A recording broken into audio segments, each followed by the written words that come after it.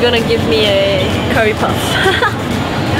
Yeah, ice cream style. The look for tonight is a bit like rocky, punky look. Then what we need to do for the hairstyle is, for the side it's like a tighty knit look, but at the top part we will have to like kiss it up, then do it like a bit messy, much more texturizing. So we have to kiss it up and like very puffy at the top.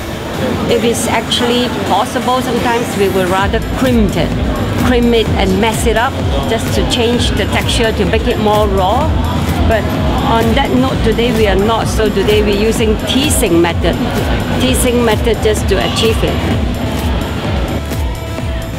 So 80s.